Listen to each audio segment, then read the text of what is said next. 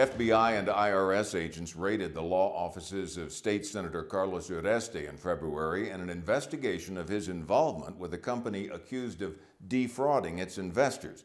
Uresti, a Democrat serving in a far-ranging Senate district that actually stretches from San Antonio to Pecos and down to the southern border, issued a prepared statement.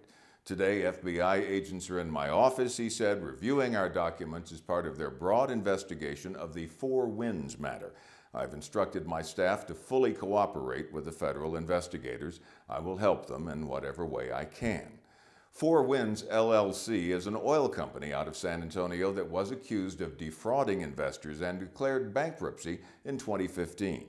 3 former FourWinds employees have pleaded guilty to charges, and according to an investigation by the San Antonio Express-News, the former CEO allegedly spent investor money on personal items such as exotic cars. Uresti's involvement with the company was extensive. He served as general counsel and recruited investors to the company. One investor that Uresti allegedly brought to the deal was Denise Cantu, whom Uresti had represented in a wrongful death case. She lost over $800,000 in the venture and alleged in a lawsuit her losses were caused all or in part by Carlos Uresti. She also told the Express-News Uresti did not disclose his 1% ownership stake in the company to her.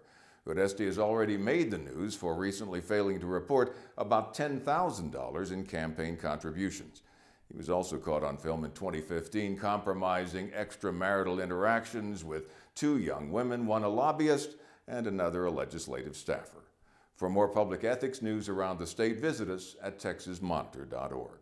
I'm Chris Marrou.